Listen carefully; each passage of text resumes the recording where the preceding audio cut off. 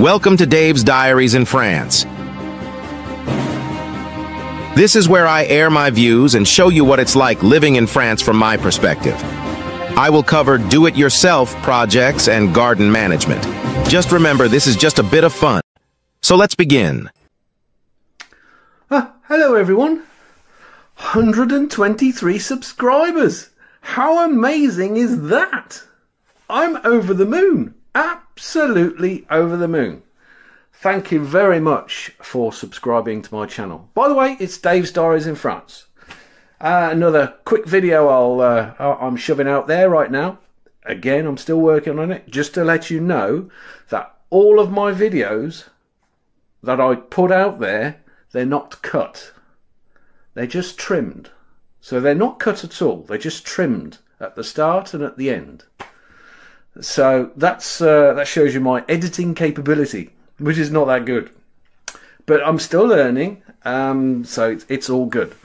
Today's vlog, I suppose, because I'm having a quieter day. I've just done some cooking, which is for a ragu, it's like a pasta sauce. So I've done some of that this morning. I've done all the housework that the house needs, 3 loads of washing. Yeah, I'm all good. House duty's done for today. I was going to go out and do the lawn, but it's been raining in the morning, and I'm just doing this vlog right now. So I thought I would run through a few things that I like about France, and give you my opinion of what it is like, comparable to the UK, for example. The UK, okay, we all love, or used to love the UK, and still do, in some respects. But these are some of the things I like about France. Number one, I've written them down, you see, I'm looking down. Number one, the roads. Generally, the roads are comparatively quiet compared to the UK. Again, we live in rural France in the Mayenne region. The roads are generally quiet, apart from when you get to the main conurbations, such as Laval. Laval is the centre, it's the tax centre of Mayenne. It can be a pig sometimes in Laval, but you've just got to choose the right time. Generally, it's great, free-flowing the lot. And where we live, just outside of Mayenne town, very, very quiet. Very, mind you saying that, we've got a kilometre driveway, and we see no one, which is lovely. We can't hear any traffic, no nothing. Just the odd low-flying military jet, which I don't mind, being ex-military, ex-Air Force. So, comparatively quiet, and the roads are in generally good state. Hardly any potholes on the main A roads, what you call A roads and B roads. It's just when you get into some of the little towns, they've not been looked after. But that's a money thing, a council and money thing. Number two, the food. The variety of food you get over here. It's not like the UK, but the food generally, I love it over here. The quality of the food is very, very good. It's just differences, subtle differences, such as in the UK, your sausages, you buy sausages from the butcher, and 30%, 40% of them isn't meat. In France, I would say 100% is meat. So there's no, what is it? They put rusk in the UK in the sausages. In France, they don't put anything. It's just meat and onions and meat. So, and my favourite sausages are the merguez. They're the spicy, orangey coloured sausages. That type of thing. Sausage meat, you can get over it, but again, go get it at your butcher's. It's good quality and it's good stuff, and then you can mix it, put some sage in it and stuff like that, and make some sausage rolls. Number 3, supermarkets. Supermarkets are amazing compared to the UK. They astound me now. Even now, we've been over here just over 3 years. Just over 3 years. They are astounding on the quality and the sheer amount of produce that they've got. All the different meats, all the different vegetables. My favourite store for vegetables and, well, meats as well is Grand Frais. It's absolutely amazing. It's a bit pricey above the likes of Super U or Hyper U, or over here Hyper U or Super U, and Leclerc. Leclerc is the main one, but you get your core pieces from there. So your tinned tomatoes, your haricot vert, your beans, your baked beans, basically. You don't buy British baked beans over here. You go for your beans equivalent of baked beans over here, and they're cheaper and they're better, slightly plumper. So the supermarkets are astounding, and the last guest we had over here, we took them to a supermarket and they didn't want to leave. It was that good. Next, number 4, wine. Wine is really, really cheap. Hence, my wife is a wine connoisseur. Me, I'm just a heathen when it comes to wine. I have no idea. Apparently, I've got a woman's taste when it comes to drinking wine, because I don't like wine with a high tannin content. Too dry. So my wife chooses the wine for me, and she normally gets a crate. The last wine tasting we went to, I got slightly pickled. She bought 2 crates. So, but the wine is very, very cheap. Hence, if you want to pay a bit more, you can get a really, really good quality red or white or whatever it may be for about €5.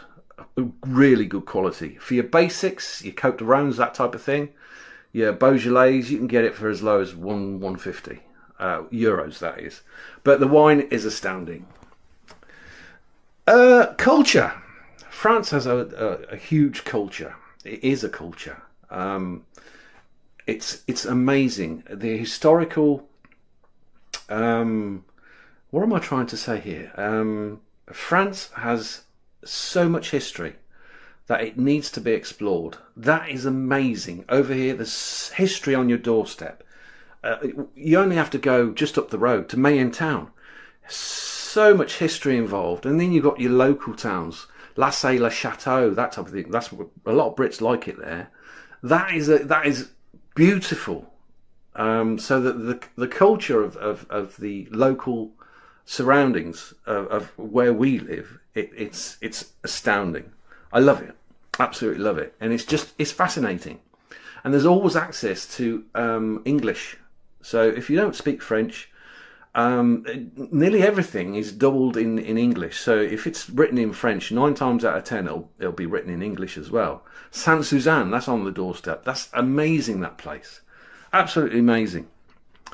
That was number 5. Number 6. Countryside. The countryside in France is beautiful. One part you'll have rolling hills and meadows, and other parts you have vast plains where you can see for miles. South of Mayenne, you do see that a lot of plains, not low flying plains. I'm talking about grass plains and things like that. And then you've got the rolling hills as you come north up to Mayenne and beyond. It's beautiful, absolutely beautiful. Cycling, you can cycle. We're on the Mayenne River. You can cycle on the Mayenne River for hundreds of kilometres, up north or down south. It's absolutely astounding. And it's beautiful countryside, unspoilt and clean. Believe it or not, no fly tipping yet. Mind you, it is expected, because the local councils have started to issue like access cards to the bins And if you haven't got an access card, you have to go to the déchetterie or to a department where you have got access to bins and you can dispose of your general household waste. But it is on the way. So, French people, be warned. Learn by UK's mistake. Number 7, laid back lifestyle. Yes, it is laid back. Their working week is 35 hours a week in France, sometimes less, sometimes a bit more, but it's generally 35 hours. They can have up to a 2.5 hour lunch per day, whereby they can go to a restaurant and have some wine with some lunch and socialise and things like that. And it's a done thing over here. It really is a done thing. My wife struggles with that now because she's used to living and working in the UK for 20 years and having a sandwich for lunch. Quick 20-minute sandwich, then grind back to it. Over here, no, it's a thing. It's a big thing. So you go for lunch at 12, come back about 2:30, couple of glasses of wine, and then crack on with your job again. It's a massive thing over here. And it is laid back. And it's a whatever approach. What are they going to do? Sack me? You can't sack anyone over here. Anyway, that's another story. Number 8. There's always something going on. Always. I mean, people, okay, in the week, generally, people are at home in the evenings, that type of thing. But every evening, there's something going on. Whatever area you live in, there's always something going on that you could go to in the evening. And it's brilliant. It's absolutely brilliant. And over the weekend, there's always something going on. And that's what I like. It's good to mix and get out there. And I've got to get out there. But I've been too obsessed on working and DIYing and renovations and things like that. I have to make time for this. We have to make time for this. So that's what I've got to do. Number 9. Access to historical monuments. I can't even say that. Access to castles and monuments of historical nature and that type of thing in France is it is very accessible, and 9 times out of 10 you do not have to pay for it. Because I think there's a rule in the government that everyone should be able to access the historical monuments. A little longer than a few minutes later.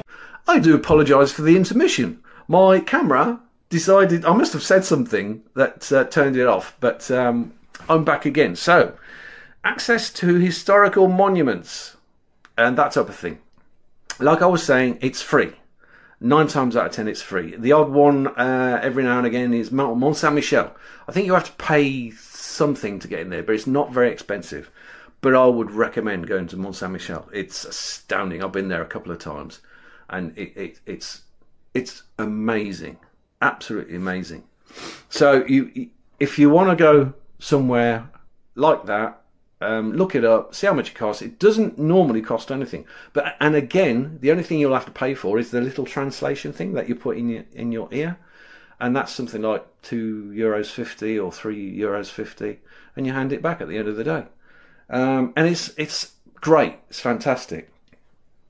And number 10, I didn't think I'd say this, but income tax. Income tax is high, but the thing is, from what I'm told, or what my wife tells me, it's calculated, if you're a married couple, it's calculated by both of you, joint incomes. So in our situation, I don't earn anything. Chloe earns a set amount, but we're a couple, so we're taxed as a couple. So I believe that our income tax is very low, which gives us some perks. That is a good thing. I think that really is a good thing. Everything else, tax-wise, it's expensive. But you're living in France. You're in Europe. You've got access to so many countries on your doorstep. If we want to go to Italy for the weekend, we can. With that, we can just drive there. or just jump on a plane. Well, no, we'll probably drive there. Austria, Germany, Spain. They're on our doorstep. It's. Why wouldn't you? So yeah, and this is why. There are my 10 things. In fact, I've probably said 11. But there are my 10 things that I really like about France. Oh, I'm sorry, I'm looking a bit tired. Yeah, I've been working myself to the bone, but, you know, we're getting there. Anyway, I'm going to love you and leave you. And I will put another vlog up very soon. We're not on Fiverr yet, so, again, it takes me 24 hours to upload a 10-minute video. So bear with me. Thank you for subscribing. If you haven't, subscribe. Hit the bell. Send me a message. Give me a like. Whatever, you know. And, you know, I'll try harder and shove these videos out. Anyway, take care, everyone. This is Dave signing off. Ta-ta for now.